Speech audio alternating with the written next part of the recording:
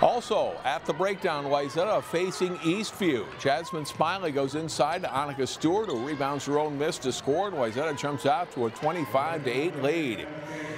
Eastview's up-court pass is picked off by Mara Braun. She pulls up and banks in the jumper for a 37-21 lead.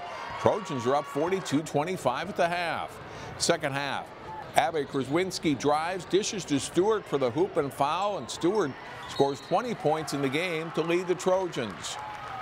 She'll get an assist here. Stewart finding Jenna Johnson for 2 of her 14 points. Wayzata rolls over Eastview 80-48 after beating Fergus Falls on day 1 of the Classic.